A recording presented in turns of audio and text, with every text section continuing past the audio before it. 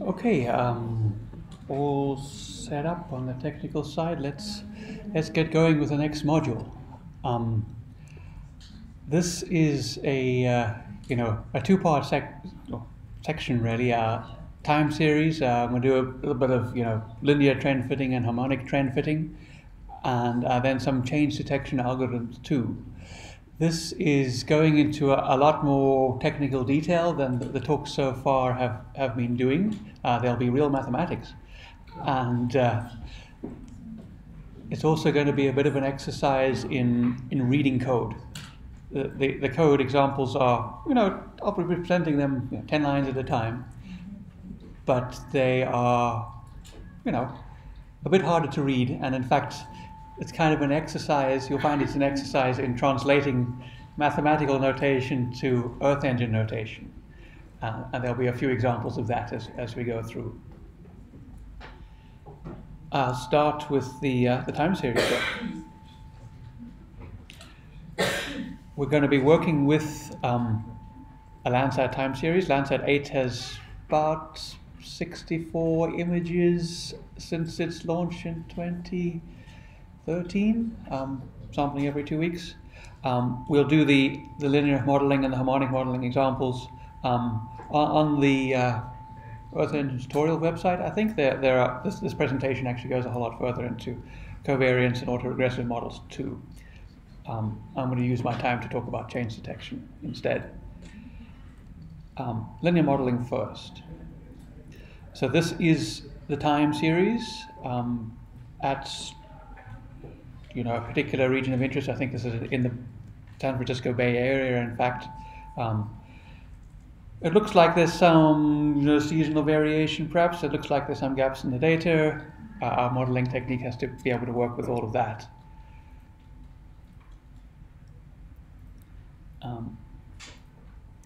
And just straight off using the Google Charts library, you can say, plot the trend. Hello. Is everything working? That's the mic in the board that's doing this. The mic is getting a bit of a ring, Okay. but it's if you can fix it, that's great. But I think it's okay now. Okay, Yeah. Is it possible to turn the one off? You can turn this one off. Yes, we can do Is that. it- This. Yeah. Yeah, that's a display cable, but this is the mic. Okay, yeah. Just press the button and then Yes. that's not, No. What's that? It's not working. press the button with conviction.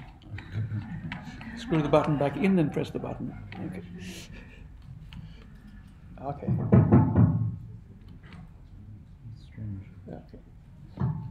That'll be okay. We will use. Check it on mic. There. Right. Yes. How's that? Okay. Okay. Okay. High-tech solution. Hackery always works. Yes. While you're practicing, the silence are not viewable by everyone. Not viewable by. Okay. So when we get yeah. to the process. Okay. I will have to find out what I didn't set. Okay. Yeah.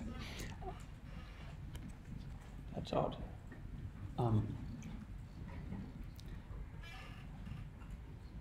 Okay, so I can plot a line visually, but I want to actually get, intercept and slope parameters for that line. In fact, this is a single point on the map. I want to get, a slope value for all points, all pixels on the map. Okay, I told you there would be math. If our time series, our NDVI value is a function of time, we can write it as a linear function, a beta 0 and a beta 1 plus some error term. This is a general linear form. And, stolen from a textbook, you can always write a linear equation as a matrix multiplication like that. Your y value, it might be a vector of y values, is a matrix of x values times the the parameters that you wanted to find. Y beta is what we want to find. There'll be an error term too. In this case, our x is just the first two columns of this matrix here. We have to put a constant value in so that we get the beta 0 term, and the second column will be just the time for I.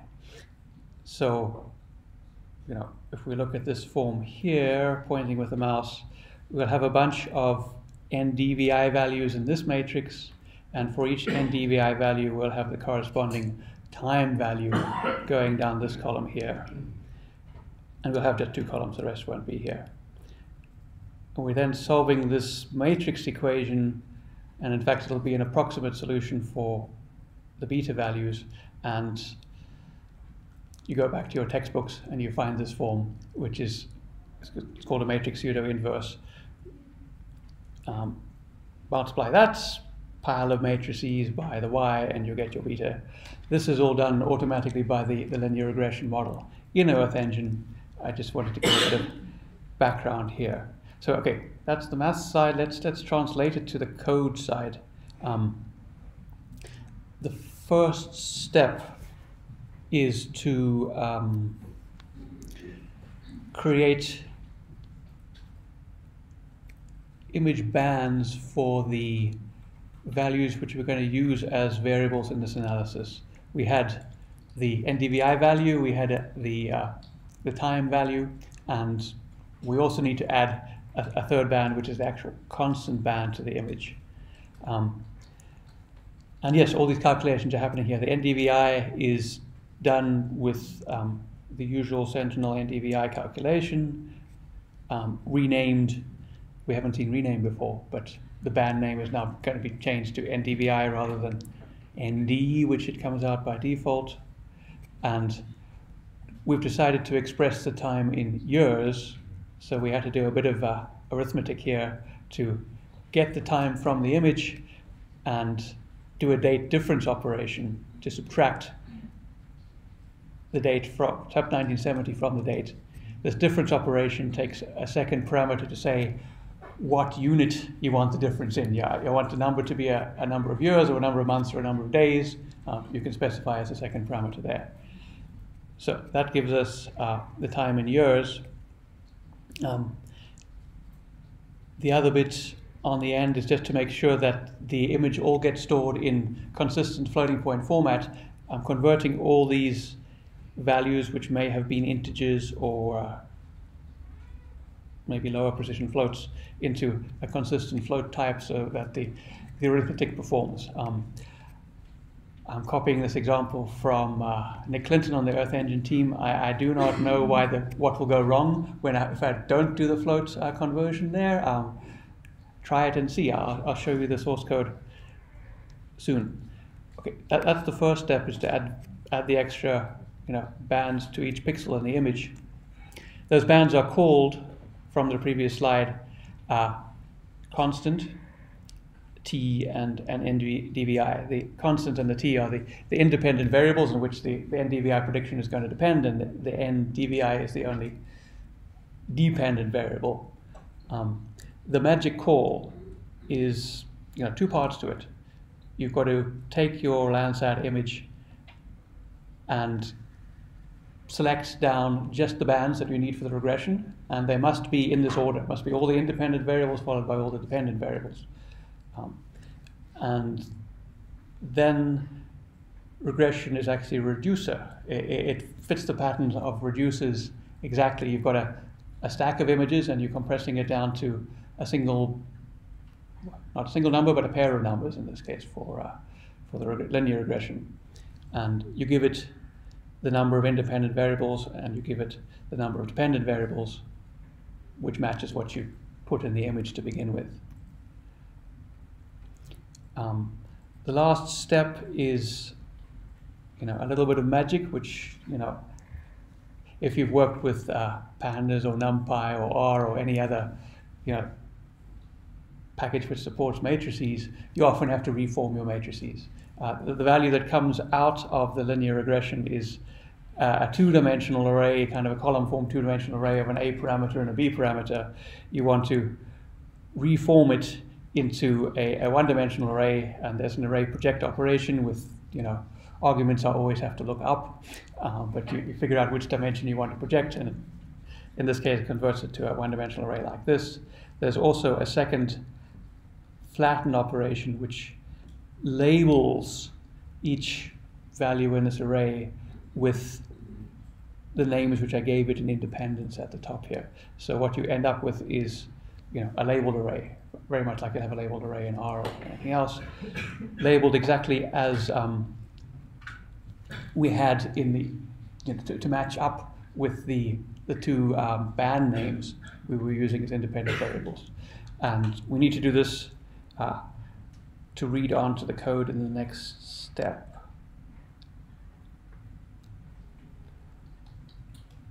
Okay, before I get to the next step, okay, this is the final result I want to perform. Is if we had the original time series, seems to be slightly trending upwards. Just for example purposes, we want to see what residuals are in the data once we've removed the trend from the data. So we'll compute the 10, we'll subtract that from the original NDVI values, and we'll get the actual variation from the trends, and again it looks like annual variation. To compute that subtraction, this is one of those examples of converting from mathematical notation into Earth Engine notation.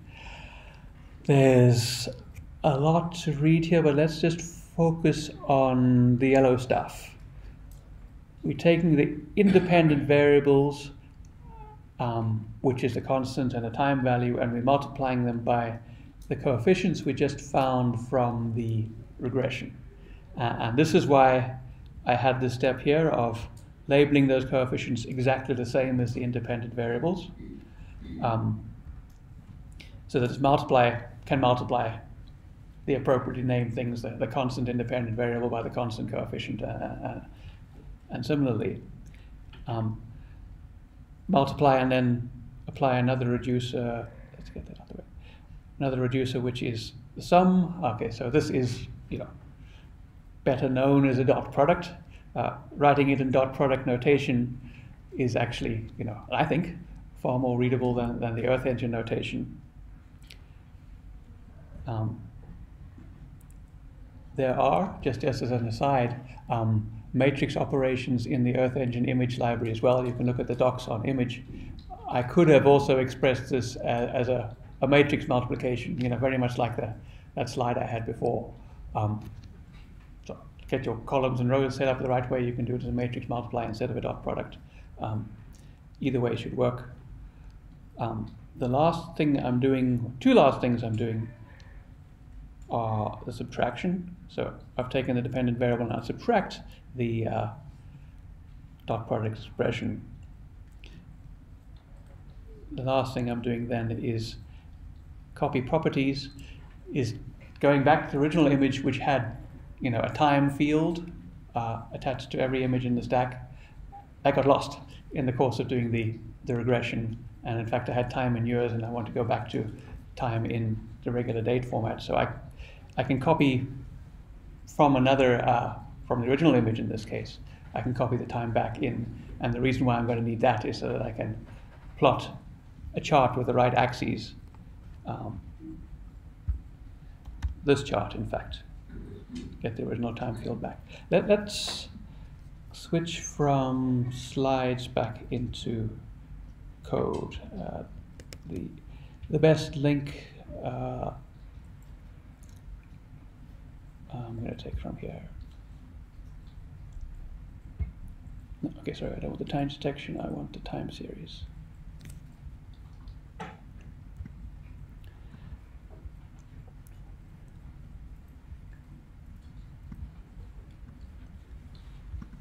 So that this code was separated out on a slide-by-slide basis. But here's the add variables as I was describing it. The one thing I didn't describe was there's an extra function I've defined up top to do cloud masking. It's worth looking at just briefly. Instead of doing medians and other operations that I was showing yesterday, the Landsat collection has a bunch of quality bands and some bit arithmetic you can do to where NASA has done a best determination of what is cloud shadow. You can use those bits to create a mask and mask out those bits in the image. This is perhaps less accurate than doing a median over multiple images, but because we wanted to do a time series using every image to fit the curve,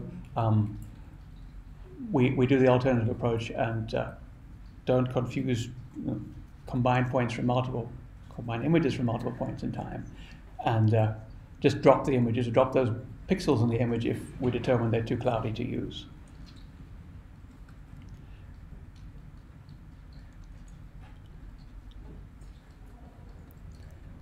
The charting library is very large and flexible. It borrows from GViz. It's a standard Google visualization library, which is the same one actually which is used in Google Spreadsheets and other Google products. We've wrapped that in a couple of Earth Engine specific operations. So for example, you can give just an image collection to the charting library directly, saying, I want to plot this image collection at a given point of interest.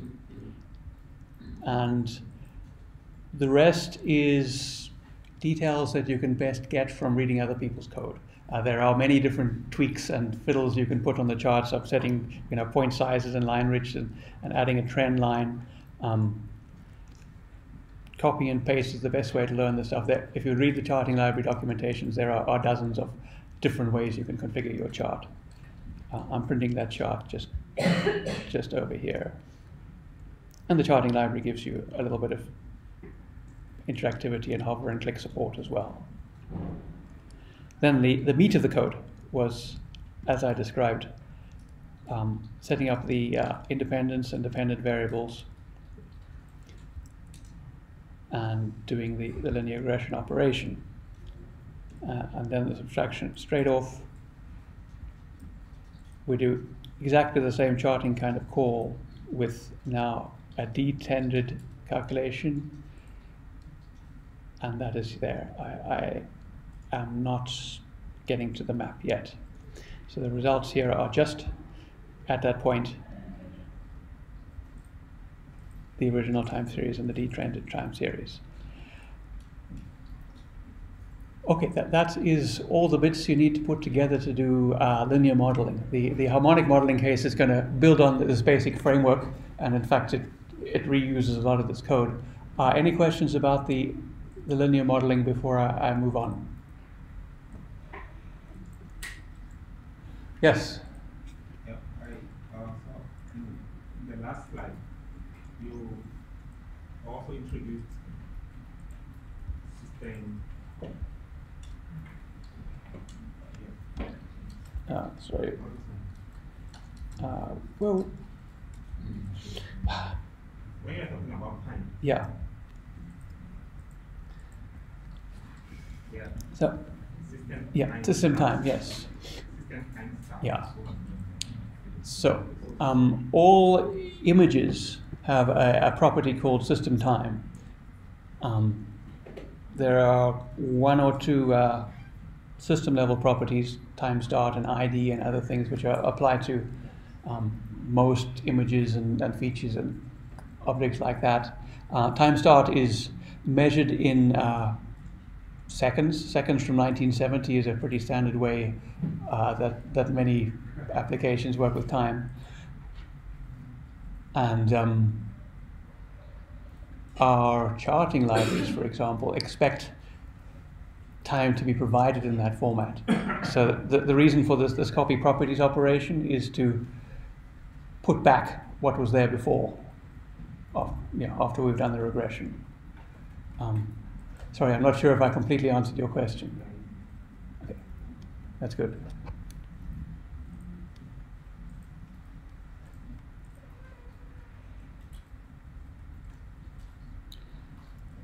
Okay, moving on to harmonic modeling. This time series, modulo a bit of noise, looked like it had an annual variation to it. Let's do a bit of mathematics again. Instead of fitting a linear black line to this model, we're going to add some more terms to the equation of this line, which is basically a sine or a cosine curve, which is going to have some particular amplitude. That's going to be the one parameter, and it's going to have some particular phase, which is the other parameter. And the phase is, on the x-axis, on the time axis, essentially the difference between some point in the year, January 1st, and the peak value in the harmonic series. So as you change the phase, the peak will happen in the springtime or later in the year. We can express this. Ooh, exciting mathematics. Express this. Okay, ignore the bottom half of the slide for now. Just look at the first line. The NdVi is, again, got a linear term. These two are just as before. This is the new term. We've got an amplitude, and also ignore the scaling here, but it's some cosine of time minus another parameter, which is the phase. So as you change that phase parameter phi, it's going to move the time series left and right on the x-axis. So this will be the phi parameter here. Subtracting phi from time is going to move the line back and forth. So if things were easy, we'd have an equation in these 4 parameters and we could just solve it. The tricky bit here is, these are nice linear multipliers, beta 1, beta 2, beta 0, and the amplitude. This phi is very inconveniently sitting inside the cosine. And this means that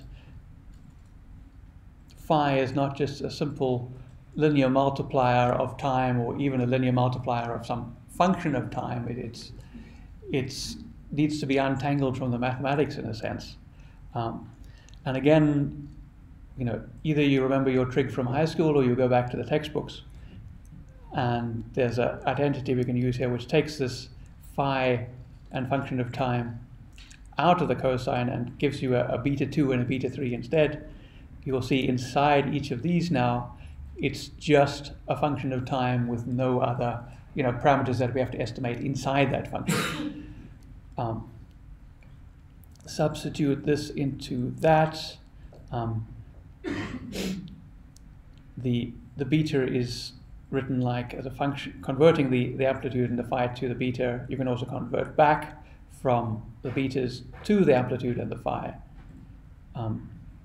The little omega parameter here, omega is the usual notation for angular frequency, we're not going to work with here. We're going to assume that our particular time series has annual variation, and we're not going to solve for the period of the variation. If you did want to solve for the period of the variation, if for some reason your plants were flowering every 4.5 months, I don't know, you could set omega as a variable as well. Having done the substitution, you end up with a much nicer looking equation just in 4 of these beta parameters. We can compute time and these functions of time pretty conveniently. Okay, enough mathematics for one slide. The same kind of pattern again now. The harmonic term is written as using these 2 betas, and magically the sum of a cosine and a sine ends up with another cosine curve, but shifted through the wonders of trigonometry. Now we can switch back into the comforts of code, and in fact this looks remarkably like the linear regression that we were looking at before. We've set up a different set of independent variables where we have the constant and time as before, and a cosine and a sine parameter in addition to that, which we're going to need to compute and add to the image. So we can add it to the image using this kind of map pattern, map and add bands, which should be pretty familiar at this point.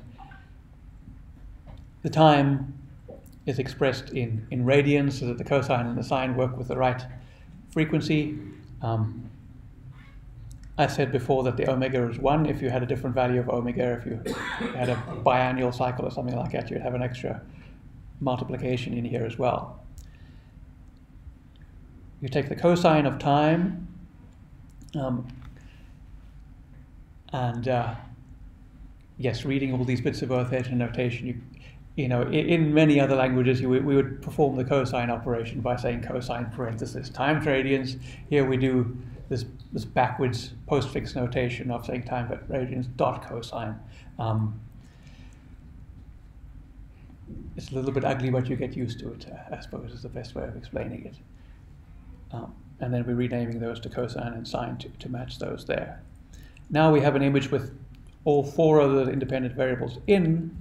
We can do the same pattern for linear regression. Select them out, add a dependent variable, and give the right number of independent variables to the linear regression operation. We're now going to get out a set of 4 coefficients instead of 2, but this is going to behave in the same way after that. So yes, we're going to take those 4 coefficients, do the same array reforming for those 4 coefficients, and then we're going to build an image with that dot product happening again. Select those, multiply by the coefficients, and now the image is going to have a predicted value for the NDVI based on the harmonic model, and we're going to call that, fitted as a new band in the image.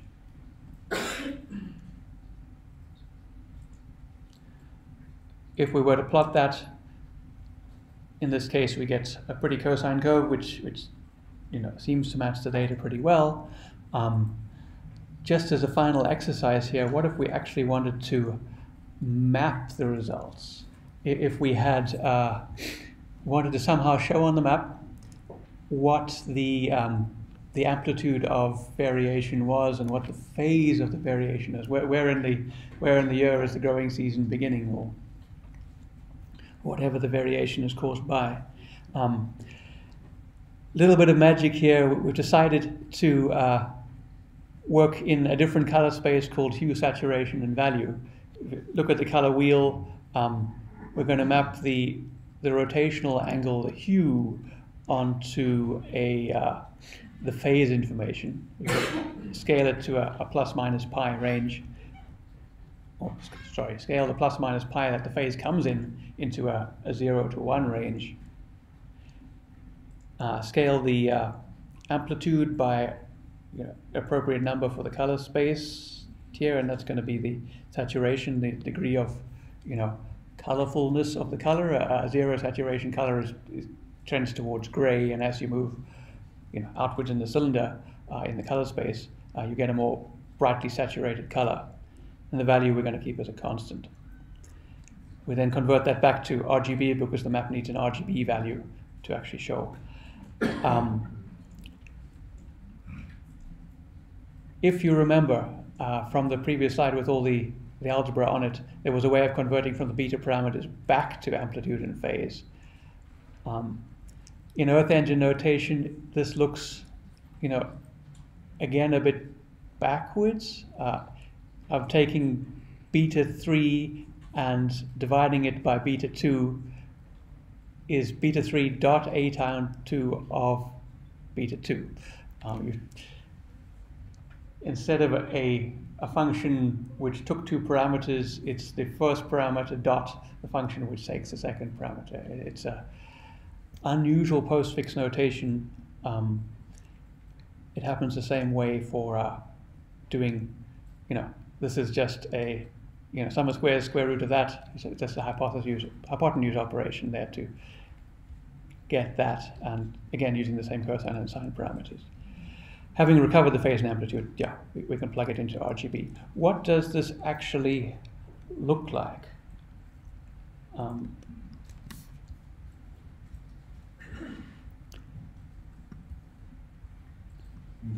So this looks interesting. I'm going to zoom out a bit because it's going to tell us more. This map is very dense but interesting to read. It's starting to show, first of all, you'll notice variations in saturatedness of the color. Saturatedness, the brightness of the color in the built-up areas is very low. In the agricultural areas, it's a whole lot higher. And that's saying basically that buildings don't change over the year. Nothing grows on them most of the time. And also there are interesting variations in the color. The yellow is a different peak of NDVI value compared to the NDVI around what looks like reservoir shorelines and things like that have some seasonal variation in dam levels, and that seasonal variation, perhaps is at opposite phase to the seasonal variation on NDVI, and these kind of effects can be pulled out of the map.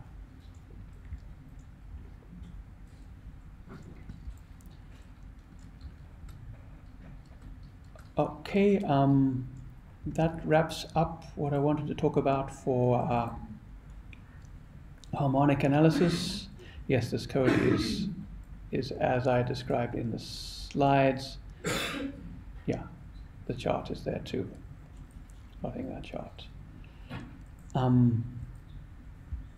right. Yes, and yeah, here's another harmonic analysis chart of the San Francisco Bay Area in this case. And again, you can see in this case very clearly the built-up areas are pale and nothing changes there. The agricultural lands out here and the bay shore, bay wetlands in fact around here too, vary with a different phase. The grasslands in the valley here have seasonal variation, which is different from the agricultural variation out here.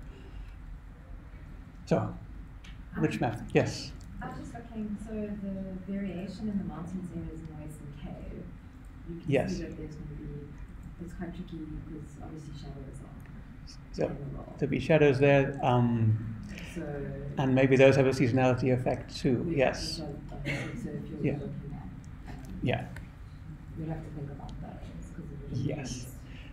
So yes, so it's, it would be a bit of an artifact, it would be shadows. so shadow artifacts, yes, which will have interesting seasonal effects too.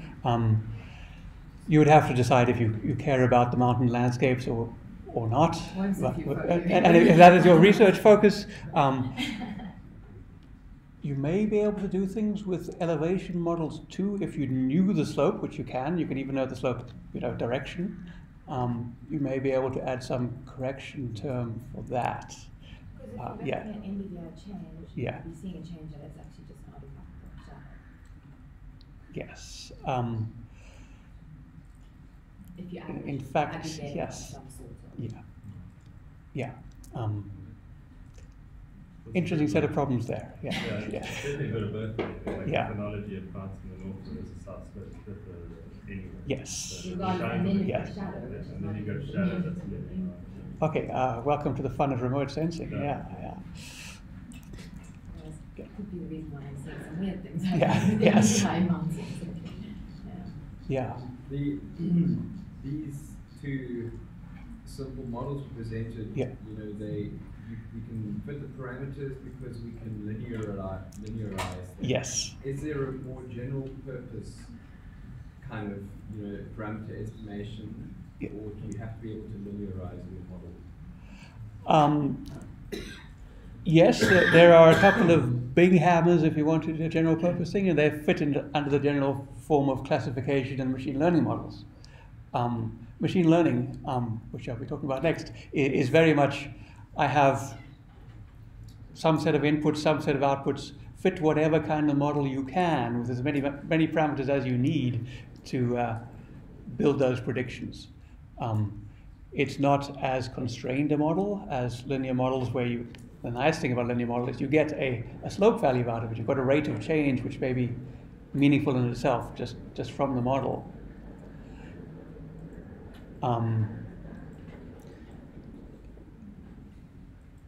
I don't think we have any other direct, simple regression algorithms to deal with non-linearizable cases. Yeah, so it's like Yeah, kind of case yeah. we're talking about, where Yeah. non-linear parametric model Yeah. that you want to fit. Yeah. Yeah, okay. I'll have to double check the docs, but I think we only have the linear one in the library right now. at the back again. Yeah. Is there a difference between this harmonic model and Fourier transform? It's not quite a Fourier transform. Okay, now you're testing me on my my linear algebra and analysis.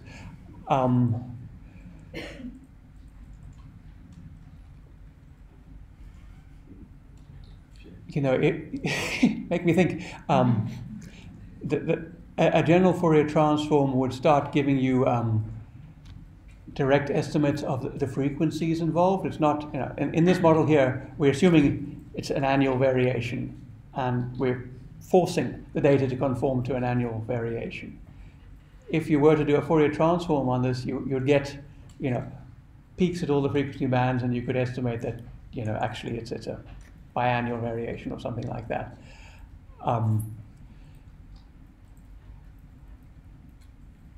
Catch me later, but you know, you're asking as hard a question as Glenn just asked about whether we have any other regression models which will work in this context. You may even be able to use machine learning if you want to do Fourier analysis, because machine learning, if you have a completely connected network, is effectively doing a Fourier, or can be trained to do a Fourier transform on the image as well.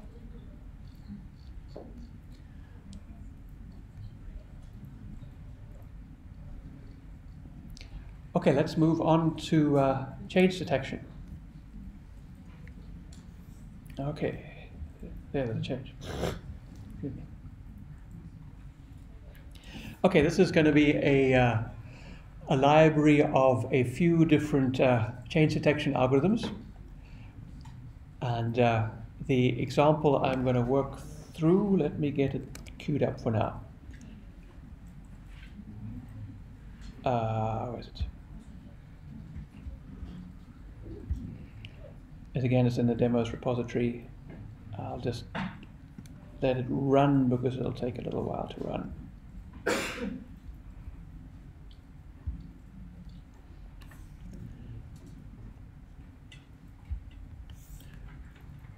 Okay, the first change detection algorithm is perhaps perhaps a bit surprising at first glance.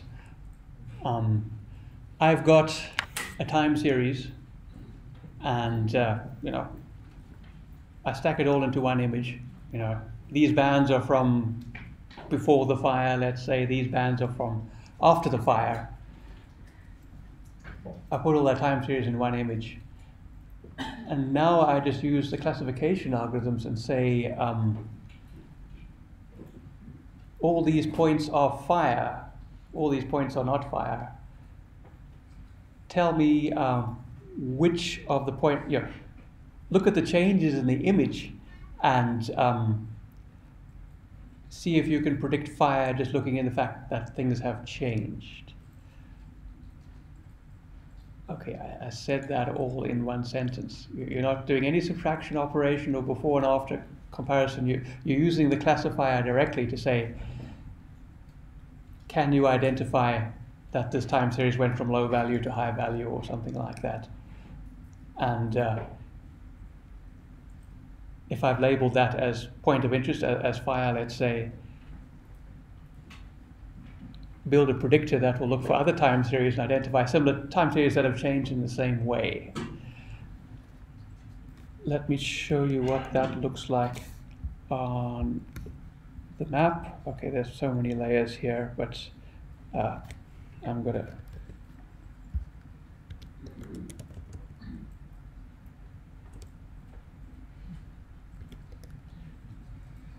okay, that's what I wanted to show. Okay, I'll show the results and then go back into looking at the code. So this is west coast of South America, somewhere in Chile. Someone has hand labeled a recent burned area, and yeah, if you can take the map without the burned area, well, in fact, yeah. That is the burned area, and you can see that the classifier is highlighted in dark, pretty much the burned area. it's worked pretty well. Let's look at that direct classification in code, this one.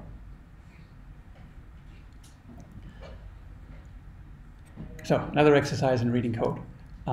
We've got this stack of images. We've pulled out, all the bands from the before image, all the bands from the after image, and one more band from the fire polygon.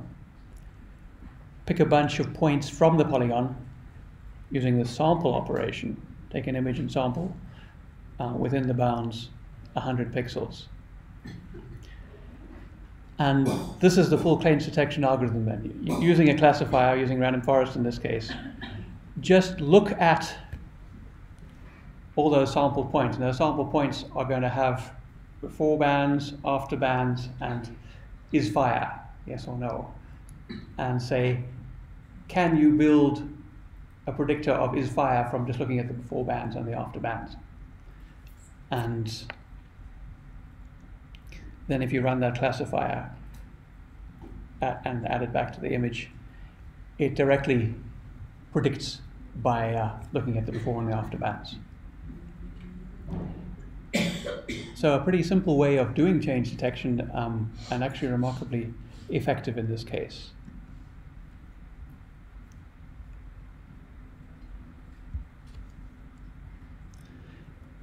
The other thing you often want to do when running the classification is to just look at the classification shift. We were using this a little bit yesterday in the context of seeing how accurate the classifiers that Nadu built were. Instead of using training and test sets here, we can use before set and after set and use the same error matrix arithmetic to see how things have changed. Let's go with that. So we've built up a before set and after set with this classified before and classified later. We tell it to build an error matrix of just using the bands which have been stacked into before and after into that matrix, and let's look at it. So we've sampled 100 points using sample again, and of those 100 points, most fit comfortably down the diagonal, and in fact 3 fit outside the diagonal. We've sampled, even if it's a large burned area, we have very few in the transition like that. Okay, I'm standing between people and coffee, but we have a couple more examples here. Simple subtraction works pretty well too. So take those 2 image bands, time 0 and time 1, do a subtraction. This algorithm is very easy to write. Often though, when you want to subtract, you won't want to subtract the raw RGB bands. It makes you have to choose the index that you of burnt index or anything you're doing appropriately for the task at hand. In this case, we're using a burn ratio function, which is a function of the infrared bands and a thermal band too. Having set up the burn ratio function, in fact, I'll do an aside here. If you have complicated arithmetic you want to do on bands, the examples I've been showing so far have been these dot multiply, dot add, dot subtract, complicated sets of chained functions. In this case, I've built up a single string. It's 2 lines added together, which looks like a far more readable function. As your operations get more complicated, this becomes a very handy technique. I've had to do 2 things. I need to provide this expression using regular infix notation, and then I need to say what NIR, SWIR, and thermal actually are, and I provide this in a dictionary as a second parameter, saying NIR is select the band 5, and so on. So this expression in total lets me do pretty elaborate evaluations and apply some complicated formula to multiple bands in the image. Having done the NBR function, I'm applying it to both the before and the after image, and then all I need to do is subtract. If I look at what this layer looks like on the map, let's take that one instead. Take that off. We get something which is actually an inverse image, as it turns out, but again, pretty accurately identifies burn ratio. The darker ones, maybe because I have the subtraction backwards, are the actual burnt areas in this case.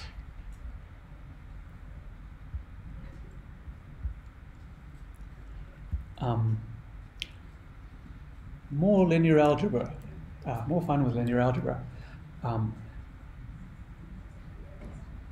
If I have 2 points in color space with multi-band images, I can ask directly, are these points different? And one perhaps naive way of determining whether 2 points are different is just to subtract them in image space. You do a norm operation, subtract point 1 from point 2. If it was in 3 dimensions, you'd have these 2 vectors in 3-dimensional space, and you just have the Euclidean distance between those 2 vectors. The other way, and perhaps a little bit more principled, is instead of subtracting, you compute the angle between the 2 vectors. You don't care how large in absolute value the red, green, and blue bands are, but you want to know, normalizing red, green, and blue to a constant value, and compare it to the point in the other space, how much the angle shifts. So if two pixels were exactly the same, only one was slightly higher intensity than the other, the angle between those 2 pixels would be 0, because they are already both pointing in the same direction. If 2 pixels are, one is all red and one is all blue, it will be along this axis and this axis, and the angle would be a maximum of 90 degrees. Let's compare those two on the map.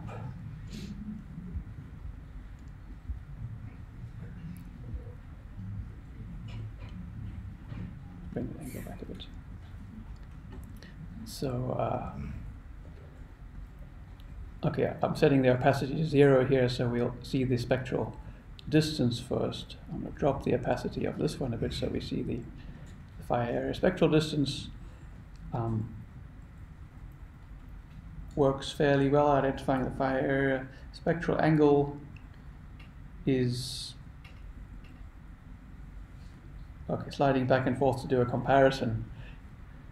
Pretty similar. You can see some artifacts outside the phi area which behave differently in the spectral angle or spectral distance metrics. It will depend a lot on your use case, whether one or the other works better for your kind of vegetation situations.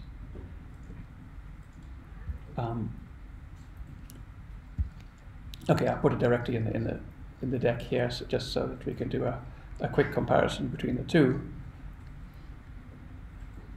And spectral angle seems to be a stronger signal. It is the one thing. You get a much brighter white coming out of that to compare the changes there. Okay, that's the end of my library of, somewhat scattered. I apologize for different kind of change detection techniques. I hope some half of them are useful and applicable. Any questions about change detection methods?